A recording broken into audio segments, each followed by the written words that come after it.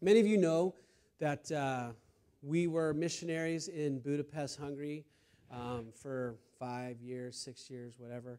And we worked with a pastor by the name of Greg. His name is Greg O'Peen.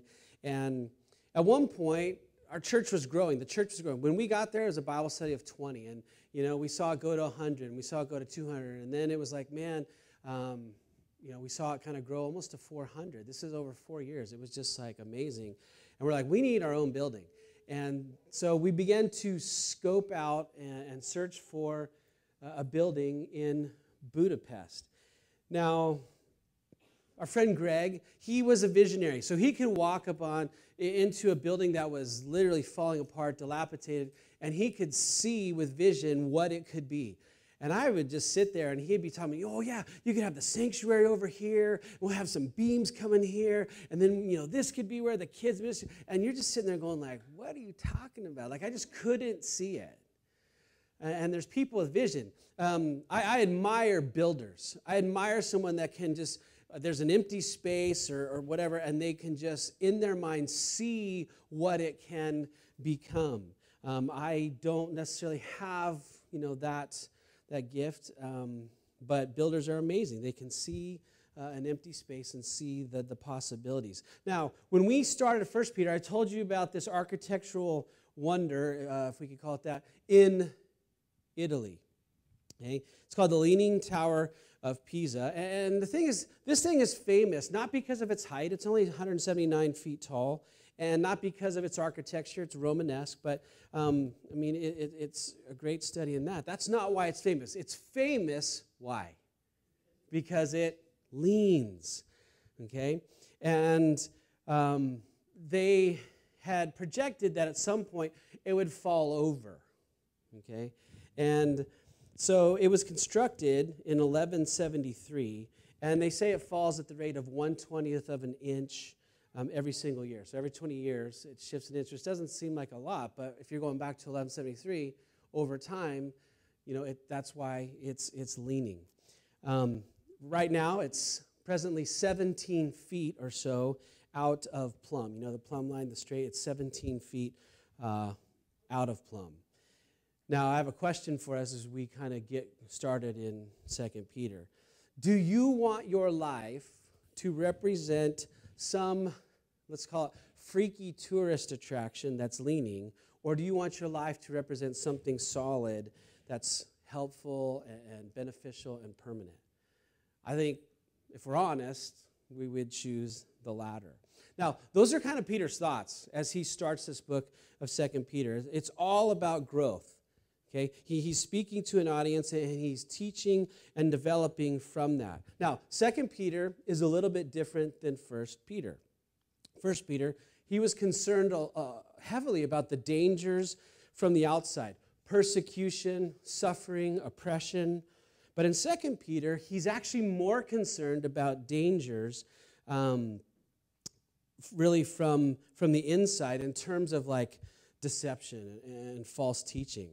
But at the very core, where he starts kind of in this chapter, it's all about spiritual growth. Now, we've heard that term a bunch of times. Hey, are you growing spiritually? Spiritual growth. And so he's just going to launch in, and we're just going to look at the first 11 verses today. So I'm going to read those, and we're going to go back and just pick them apart and hopefully get out of here with some kind of sense of what he's saying and some nuggets to hold on to. So 2 Peter chapter 1, beginning in verse 1, and he says this, Simon Peter, a bondservant and apostle of Jesus Christ, to those who have obtained like precious faith with us by the righteousness of our God and Savior Jesus Christ. Grace and peace be multiplied to you in the knowledge of God and of Jesus our Lord, as his divine power has given to us all things that pertain to life and godliness, through the knowledge of him who called us by glory and virtue, by which have been given to us exceedingly great and precious promises, that through these you may be partakers of the divine nature, having escaped the corruption that is in the world through lust. But also for this very reason, giving all diligence, add to your faith virtue, to virtue knowledge, to knowledge self-control, to self-control perseverance, to perseverance godliness, to godliness brotherly kindness, and to brotherly kindness love.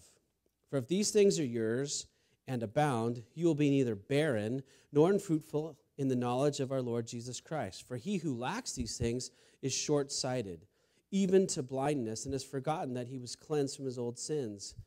Therefore, brethren, be even more diligent to make your call and election sure, for if you do these things, you will never stumble.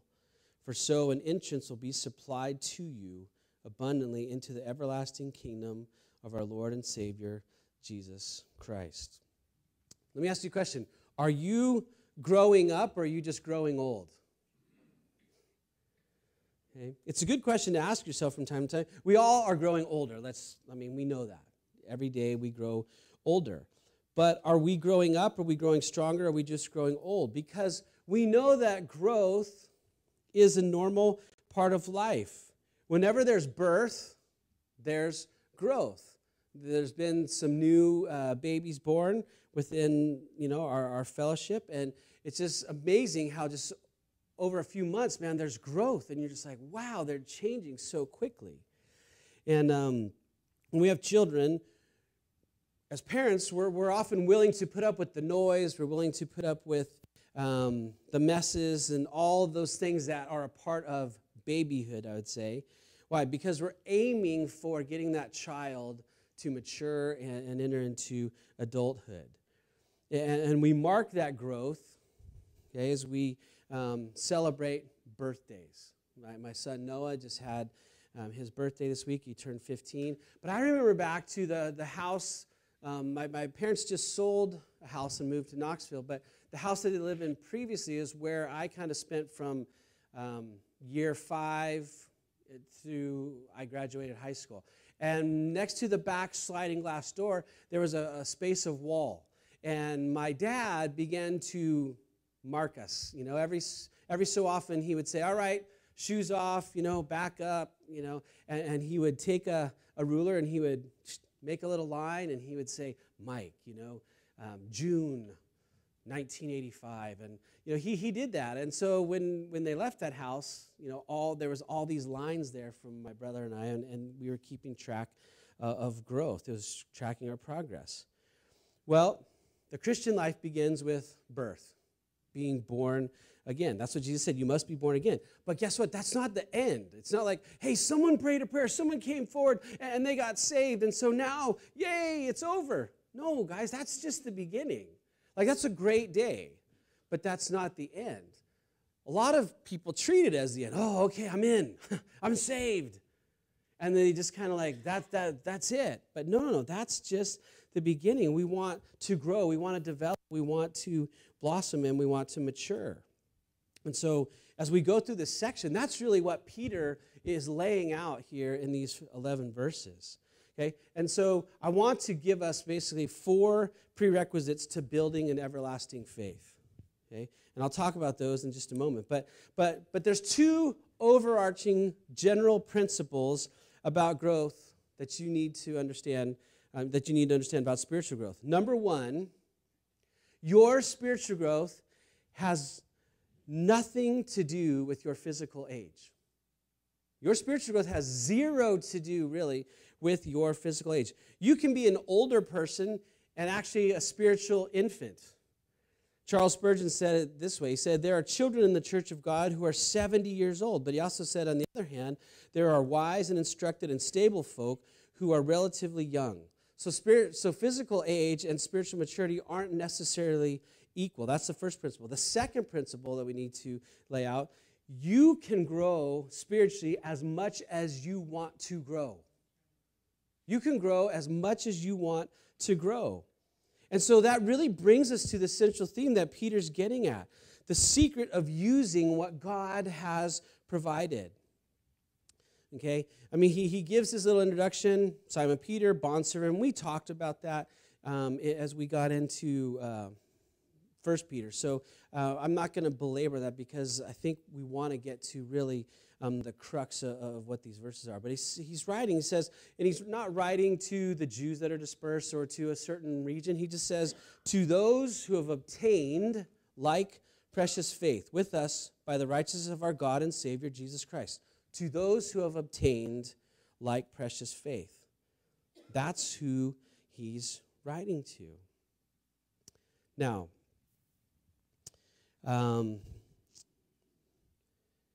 once you have the faith that he gives you, it's a gift.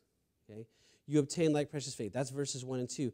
Then you must grow in that faith. That's what we see really in verses 3 through 11. So what we're going to do is we're going to look at our life, okay, your life, the Christian life, as building a structure, building a forever faith. There's 4 prerequisites that you need to build it. Number 1, you have to have the right investor. Okay, if you're going to build something, you got to find someone who's going to bankroll the project. And guess what? We have God as the investor, and that's great news. You know why? Because he has unlimited resources. Okay, it all begins with God. He first gives the gift of salvation. Someone gets saved. It's not like, oh, you hear this, I found God. No, that's not accurate. He actually found you. He revealed himself to you. He called you. He sent his Holy Spirit to bring that conviction. It's not like, oh, God was lost and I found him. No, you were lost and he found you. So salvation begins with God. But he has 2 things that are important. Guess what? God has power and he has promises. Okay? Look at verse 3. I mean, go back to verse 2. He says, grace and peace. And this is just his way of introducing, okay? Grace and peace be multiplied to you in the knowledge of God and Jesus Christ the Lord. That's what he's wanting. He's praying, man, grace for you. Peace. I mean, be multiplied. It's like just more and more and more. And you know how that happens? You know how you obtain more grace and more peace? As you know God more. That's what he says. Okay? In the knowledge of God and of Jesus Christ the Lord. Now, when we get to verse 3, we're going to begin to see his promises. Notice he says, as his divine power has given to us all things that pertain to life and godliness through the knowledge of him who called us by glory and virtue. Honestly, I could just give a sermon just on that verse and give many for weeks and weeks and weeks and weeks. I'm not going to do that because we want to go through the whole book, but there is so much wrapped up just in that verse. Have you thought about what divine power can do? Think about God's power. Because we always think it like what we can do. And guess what? We're very limited in what we can actually do. God is unlimited. So what can divine power do? Divine power can create the universe. That's pretty good. Okay? Divine power can sustain all the natural forces of the natural world. It says in Colossians, he holds all things together by the word of his mouth. Divine power can heal the sick. We see that over and over. And then divine power can raise the dead. Jesus said this, all power in heaven and earth is given to me. Not some, not most, but I mean all. And in the Greek, all is a really cool word. It simply means all. I mean, it's straightforward. Can you imagine having a battery that never goes out, having a power source that never goes out? And here's the thing. God has invested in his power. God has invested his power in your spiritual growth. Think about that. God has invested his power in my spiritual growth. That's why Paul says this, I can do all things through Christ who strengthens me. Why? Because it's not limited on Paul's power. It's totally dependent on what? God's power, which is unlimited. And that word strengthen means put his power into me. It means, that's what it means, okay? So,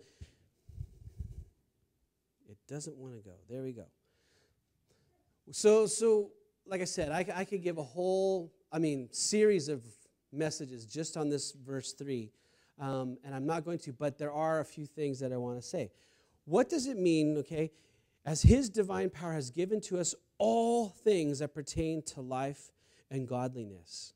Here's what it means in a nutshell.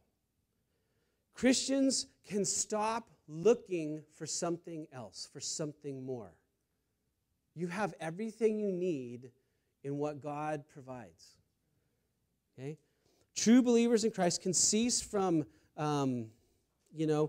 beating themselves silly, self-flagellation, really, over past sins or present weaknesses. They can cease from seeking mystical experiences and special revelations. Okay, some of you guys know Tuesday's my study day. I'll either go to Caribou or Mandy's, and I happened to be at Mandy's this past week, and there was 4 older people. They came in, and each of them came in carrying different books, and one was a Deepak Chopra book and something else, and there was all these kind of weird mystical books, and they just sat around there trying to figure out what book to read next. And man, some of the comments, I'm sitting there trying to study, and then there was comment after comment made where I'm just sitting there just going like, oh, you know, like I want to insert myself into the conversation, but I was like, man, if I do, I struggle because I'm like, Lord, should I? But I need to study. And so I'm like, no, I'm just going to keep going. And then something else would be said. And someone's like, oh, yeah, you know what? Well, there's this group, and they're getting ready to start, A Course in Miracles. And I thought I'd go check out that. In case you don't heard, Course in Miracles is this weird New Age, like mystical thing that Christians have no business messing around with. Like, you don't need it, okay? You have been in everything pertaining to life and godliness. It's not Jesus, hey, get a little bit of Jesus. And like these people talking about, well, I like some of the things of Christianity, but I have a friend, and they're of the Hindu faith, and so they've been telling me about this, and then they're talking about like reincarnation, and this comments made about that just was like, oh yeah, in your past life, maybe you killed some. I mean, it was just all over the map, and I'm just sitting there just going like, oh, come on. As believers, we've been given everything pertaining to life and godliness. We don't need Jesus and. It's Jesus. It's His Word. It's His Spirit. It's His people. It's His church.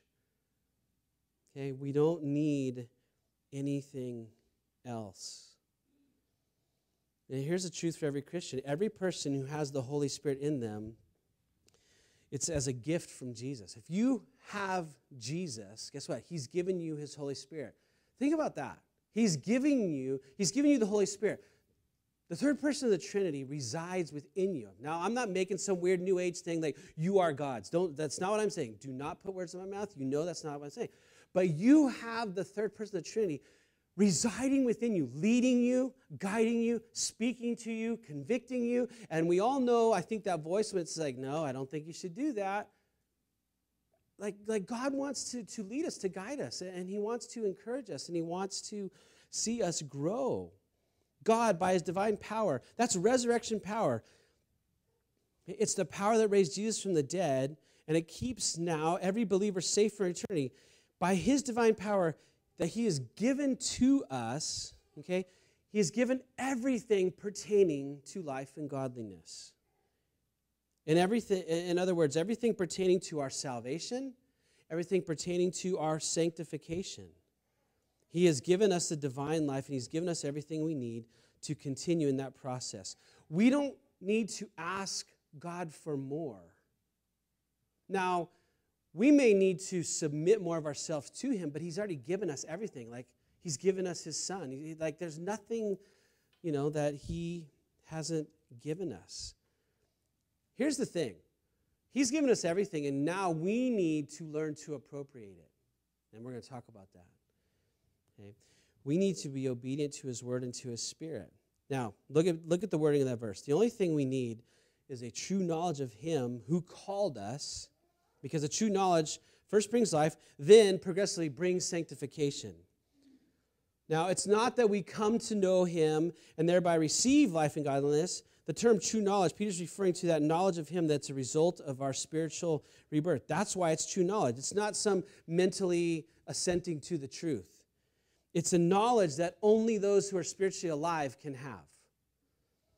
It isn't knowledge about Him, it's knowledge of Him.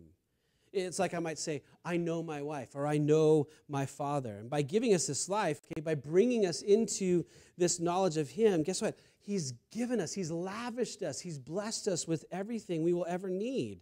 Life to begin, okay, salvation, but then the power and the grace and everything else needed to carry it on to completion. So, you have to find in a building project the right investor. Guess what? He has to have power. Our investor does.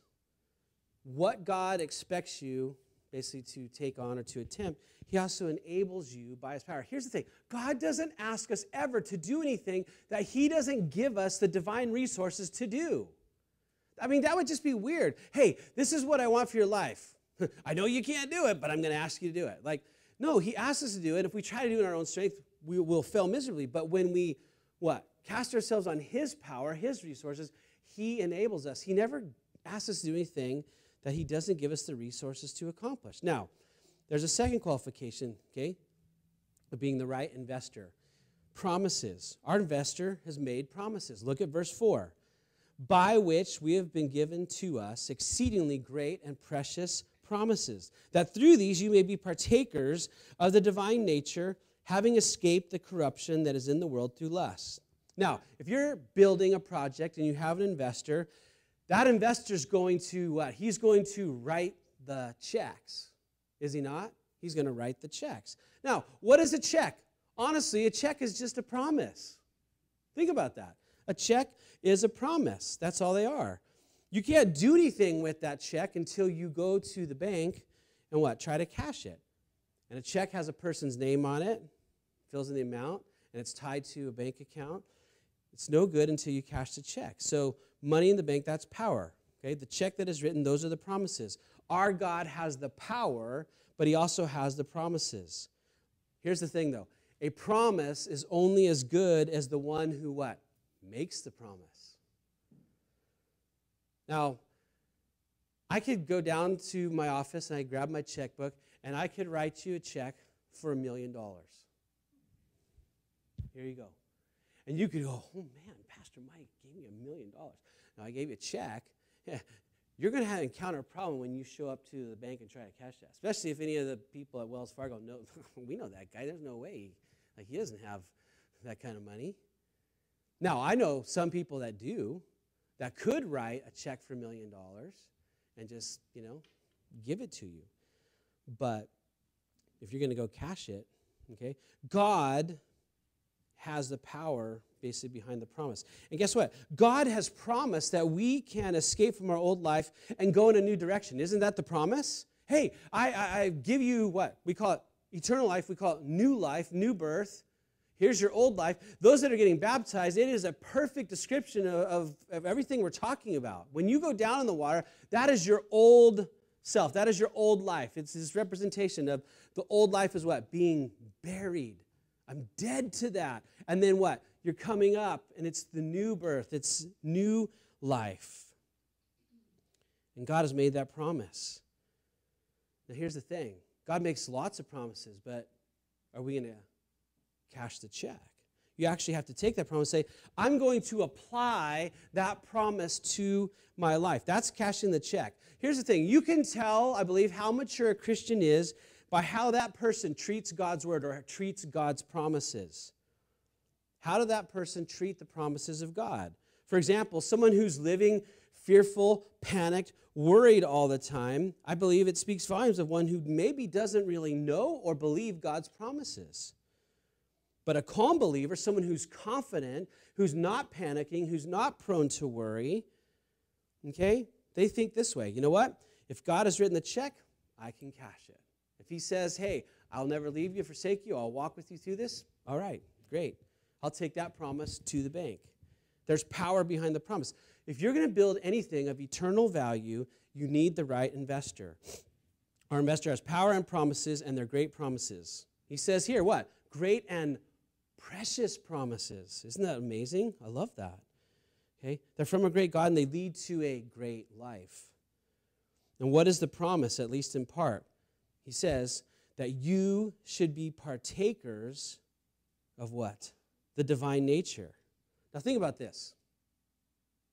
Okay, like I said, I'm not making this some weird new age, hey, you are becoming a God. That's not what he's saying. But the life that you have in you right now as a born-again believer is the life of God. Okay? You are a partner with that life. And when you are born again, that's what happens. He places his Holy Spirit in you, and we use the word he regenerates. You are born again. Okay? And so the life of God now gets attached to your life. Now, here's what that means practically, okay? You can face your future with the kind of confidence that says, no matter what comes my way, God's power will be there. His promises will sustain me. His power will give me the ability to get through this, to meet all the hardships, the potential problems along the way. So you need the right investor. That's the first prerequisite. The second prerequisite to building a forever faith, okay, you got to follow the building code. You can't just build in any haphazard way that you want. I mean, there's building codes and they have to be followed. Those of you that have worked on houses, right? You have to do things a certain way. And so God has outlined through Peter what that is to look like. Starting in verse 5, he says, okay, but for this very reason, giving all diligence, add to your faith virtue, and to virtue knowledge. To knowledge, self-control, to self-control, perseverance, to perseverance, godliness, to godliness, brotherly kindness, and to brotherly kindness, love. Guys, ladies, gentlemen, this is your part. This is our part. Okay? God's part, we've already talked about. He's given us faith. He's saved us. He's made his promises. He's given us power. Those are the previous verses. God's given us the power and the promises. Now, this is our part. Now, some of you might be reading this critically, and in your mind, you're thinking, okay, and it's good to think critically, but you might be thinking, well, this seems paradoxical. What do you mean paradoxical? Well, you're telling me that God gives us everything that we need, right? But then now you're saying, well, now add to that. How could you add anything to everything? And here's the answer that you need to understand, okay? Growth, spiritual growth, takes cooperation with God. We have to have a cooperation with God's operation. You, me, we are to be involved in the process. Now, there are some people who just want it written this way, okay? Hey, God's given you everything you need, okay, to grow and be godly. Therefore, hey, you know what? Just let go and let God. How many times have we heard that? Just let go and let God. I'm just going to veg out in the Spirit and just hope that, man, over time I'm just going to become some super deep, mature, solid Christian just because I'm just hanging out. I'm not doing anything. I'm just letting go and letting God. I'm telling you, it doesn't work that way. It takes cooperation. Look at the language. Peter says, giving all diligence. When you hear that, giving all diligence, what do you think of? You guys can respond. What do you think of when you hear giving all diligence? What? Care. Okay, what else? Giving all diligence. Attentiveness. Efforts. Okay? The word, when that phrase, giving all diligence, literally means make every possible effort or to intensely exert yourself. Okay? Now, don't misunderstand me. We are not talking about salvation. We can't be talking about salvation. That is God. There's nothing we can do, okay, salvation-wise. That's a gift from God. You are saved, we're saved by faith. It's a gift of God. That's verse 1 and 2. You've obtained like precious faith. You receive faith. That's a gift. But sanctification, this is our cooperation. This is teamwork with God. You don't just sit back and watch it happen. You're involved in the process. Spiritual growth is never accidental. It is always intentional. You want to, know God's word better? Guess what? You have to spend time in it. There's a Bible app. Okay, you can download YouVersion. And there are, so many different ways that you can read through the Bible in a year. There's so many different Bible plans. I could never read the whole Bible. I could never read that thing in a year. Yeah, you can. It breaks down to, honestly, about 3 to 4 chapters a day. And you just have the app. I go through a different one every year. Sometimes it's in a different order or a different translation or whatever. Okay, but there's intent. There's a purpose. It's intentional. And so that's what it's not accidental. Now, Paul kind of writes the same thing. Some of you may know this, but in Philippians chapter 2, he says this, therefore, brethren, work out your own salvation with fear and trembling. Does that ring a bell? You know that verse? Work out your salvation with fear and trembling. Now, has that ever puzzled you? Okay, work out your own salvation?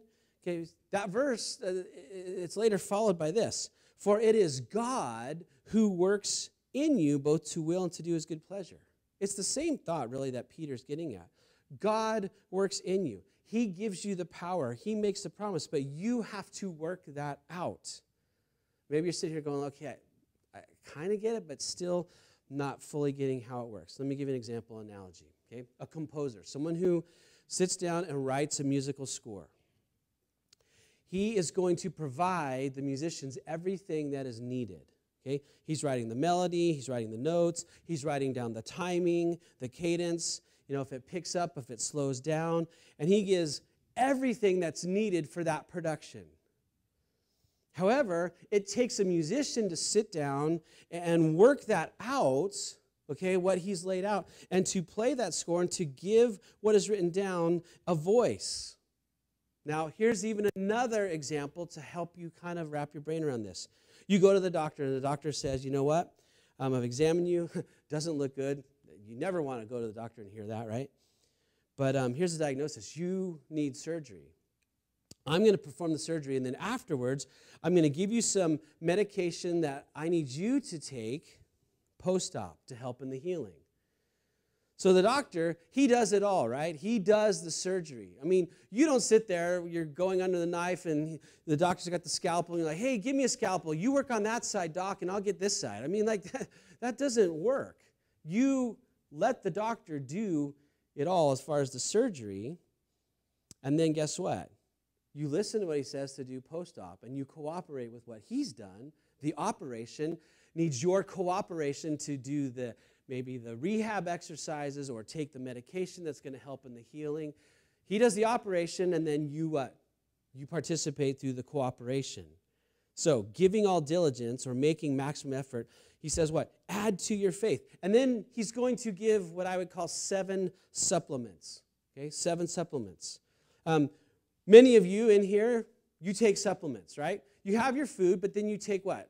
Extra vitamin C, extra vitamin D, a whole bunch of other things to help you stay healthy because, we all know most of the food that we eat doesn't have everything that we need. It takes a lot of work to get that through food, and it costs a lot of money to do it, actually, as well. It's really cheap to eat poorly. So we take supplements, right, to help. Okay, if we're going to think about it in building terms, a building analogy, you have the building code, and then these are like, I don't want to say add-ons, but here's 7 things I want you to add to the house that you are building. Okay, and they're going to supplement and make your house a killer house. So, yeah, I know you got to have a sink, but man, God's saying, I don't want you to put in, just the cheap old, metal sink. Let's put in the marble farm sink. Okay, I know you need to cook your food, but let's not put in the little just hot plate that you can just but let's put in like a Viking stove, right? Viking stove. All right, hey, we're not going to put Formica on the countertop. Let's put nice marble. Let's make this thing nice. We want this thing to last. So he's given us the power, and he makes the promises. Guess what? We cooperate and add the perks. Now he's going to give you everything needed to pull that off. You don't have to manufacture and find that in and of yourself. Now, what are the supplements? Well, look at the first one that he lists here. He says virtue, right? For this very reason, giving all diligence, add to your faith what? Add virtue. What does virtue mean? Virtue means moral excellence. Add that to your faith. Add moral excellence. One way to look at excellence is it something that fulfills the purpose for which it was made. When you do that, you've added something special, some excellence to your faith. And then he goes on and he says what? Add to that knowledge. Now, this is a different word for knowledge that's commonly used in the New Testament. This word here is the word epignosis. It means an expert knowledge, a full knowledge. The ultimate knowledge. It's growing, it's personal, it's authentic, it's one that is also practical. And then he says after that, you're going to add self-control. Add to knowledge, self-control. And sometimes there's a huge gap between our knowledge, what we know, and then what we do, right? Our actions. You know what's going to bridge that gap? Self-control. Add to what you know about God and know God with self-control. Now, self-control, it's a cool word, and I like to get into words sometimes, but it was a Greek word that means to hold oneself together. It speaks of an athlete who would say no to eating certain kinds of food and yes to certain kinds of training. Why? Because they wanted to win a race. Okay? The Olympics that were supposed to be last year, they're supposed to take place in a month in Japan. There's athletes from all over the world that have been training. They've been saying no to certain things so they could say yes to certain, training regimen. They've been saying no to certain foods. Why? Because they are saying yes to foods that are going to be better. It's self-control, discipline. And then what's next? Perseverance. That word perseverance we've talked about before, but it means to bear up under a trial or to bear up under a load. Okay, some hardship or difficult circumstance. It would be when you say to somebody, hey, man, you know what, I realize things are tough, but hang in there. It's not always going to be this way. This is a season. God's going to get you through. Hang in there. And then he says what?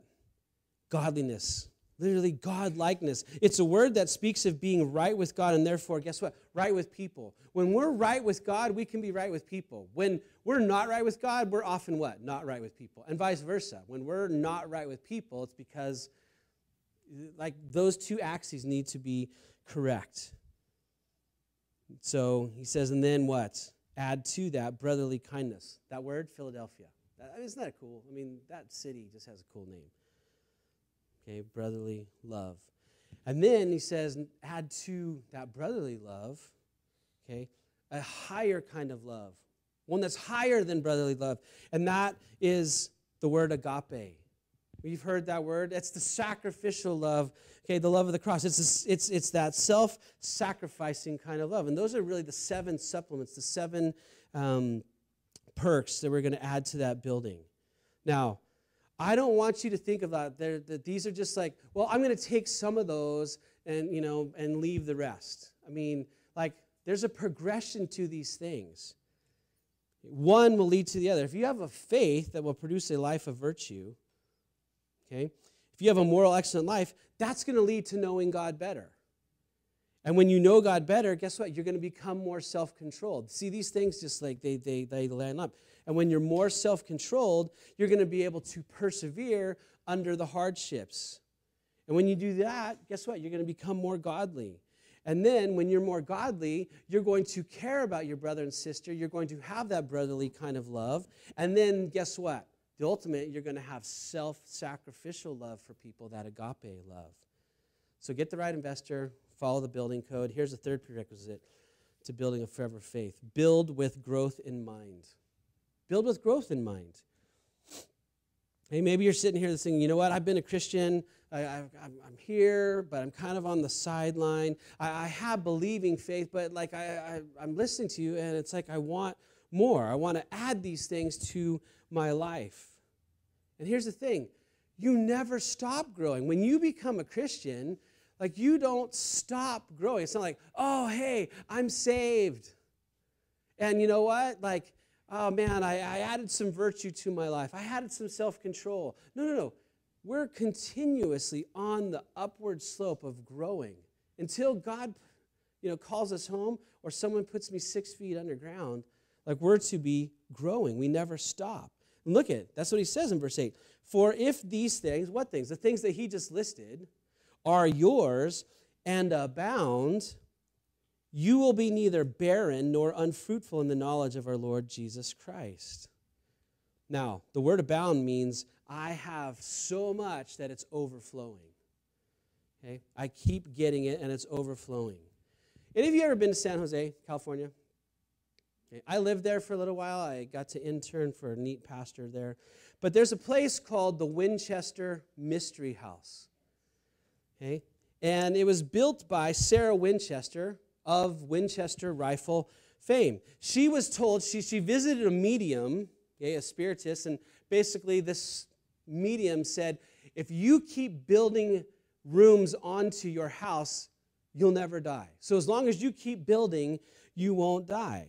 Well, she's dead, but the house remains. And here's the thing. There's some 160 rooms, and there's all these stairways to, nowhere, and they go up to, and you think it should go, and like you can go and tour this thing. It's really bizarre and really weird, but as long as I'm here, that was her thought. I'm going to keep building. That's what our goal as a Christian should be. As long as I'm here, I'm going to keep growing. I'm going to keep adding these things to my life, and I'm going to go deeper and deeper. I'm going to continue to cooperate.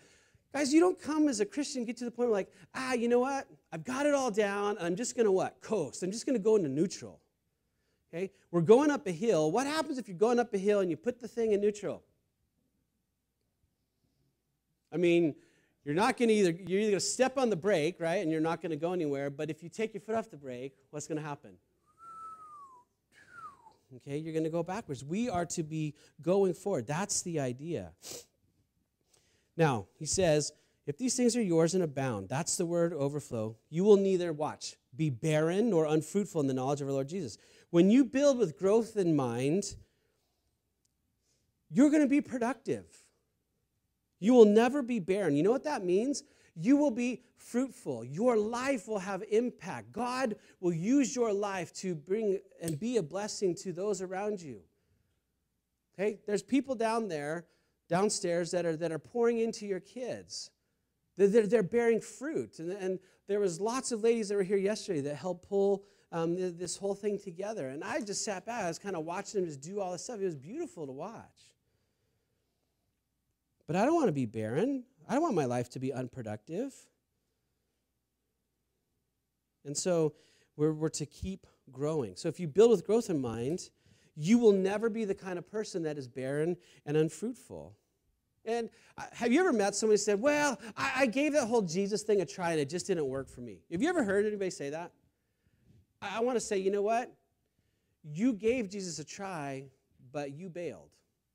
You didn't put in the effort. You didn't put in what you needed to put in because Jesus doesn't fail. You came to Jesus and you want him to do maybe this or that, and he didn't, jump through your hoops, but it doesn't work that way. You don't put God through the hoops. He tells you what's going to happen, and you follow. So you'll never be barren. You won't be unfruitful. You will be somebody who bears fruit. It's one of those things that the New Testament speaks about. Jesus spoke about bearing fruit, and he said, you know how you bear fruit? Abide in me. Go read John 15. That's what the whole thing. I am the vine, you are the branches. If you want to be fruitful, you will abide in me. He told it to his disciples. And guess what? Peter was there. Peter heard those words from from Jesus' lips himself. Here's the secret to being fruitful. Abide in him. What does abide mean? Staying connected to. Okay? If the vine is connected to the tree, guess what? There's going to be nourishment that flows and fruit is going to happen.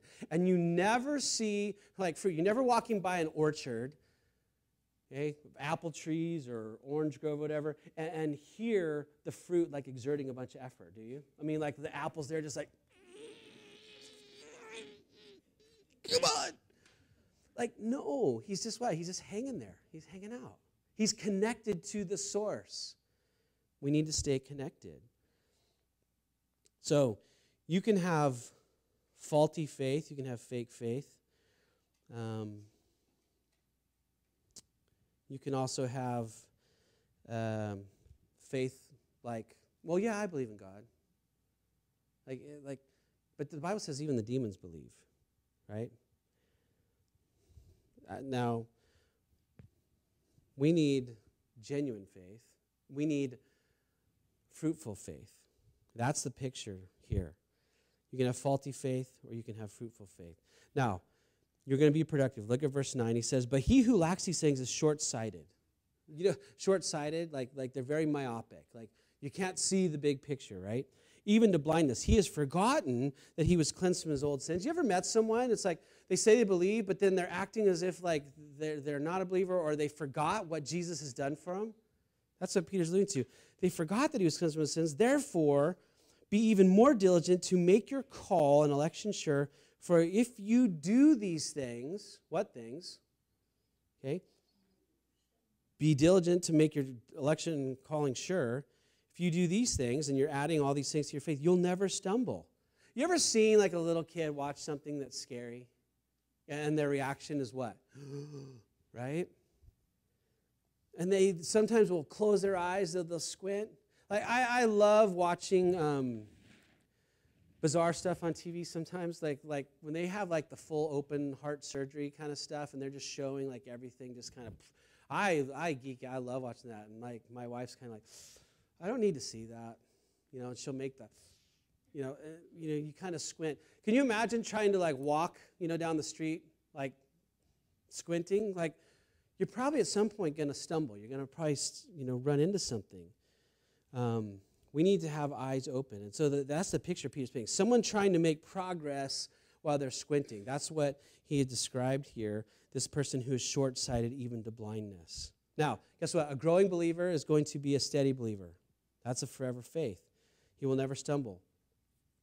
So you get the right investor, you follow the building code, and guess what? You build with growth in mind, and the last prerequisite here, plan for the move. Okay? You're building now, but you're building what? For the next place that you're going to be in. That's what he says in verse 11. He says, "For so an entrance will be supplied to you abundantly into the everlasting kingdom of our Lord and Savior, Jesus Christ." That's where you're going. Don't forget that. That's where you're going. And so, yes, we're in this life and we're to be building our life, but we are planning for what? For what's ahead, for the future. And he says an entrance will be supplied abundantly. Now, the Greeks used to use the term an abundant entrance to describe an Olympic athlete who won in the Olympics. And then he returned back home, and there would be much fanfare. Okay, there would be this abundant entrance, and there would be people there, and they'd be cheering, and they'd be singing, and, there was just this whole celebration. It was an abundant welcome. I read about a man who decided to sail across the Atlantic Ocean. Now, lots of people have tried to sail across it, and they've done it, but what made it remarkable, he did it in the smallest boat ever to go across the Atlantic Ocean, 13 feet long. He sailed across. Can you imagine? I mean, that's like not much longer than a long surfboard. And he's in this thing, and he got, bounced overboard several times. And, sometimes the waves are so rough, and it was dangerous. I mean, he literally tied himself with the rope so that, he would stay to that little boat. And after 78 or 76 days, finally he sees the shores, of England off in the distance. And you know what thoughts go in his mind? I can't wait to get out of this boat. I want just a hot meal. I want a shower. I want just to, have a nice sleep. And he's just ready to be done. But then guess what? There's all these people. There's hundreds of boats out there. They had gotten the news, and they're waiting for him. And when he got to the shore, there's some 30 or 40,000 people waiting for this guy. That's an abundant welcome, right? I mean, at that moment, he's not thinking about all the times he was overboard, all the hardships, all that. All of that is gone. He's just guess what? That's what when we get to heaven, it's going to be like. Okay? When we get to heaven, we're not going to be sitting there. It's going to be so amazing. When we get there, we're not going to be going man, I can't believe I wasted all that time, God, studying your word and serving your people. Going through those trials and those hardships. We won't be feeling that. We'll just be oh, yes, this is amazing. That's what we want.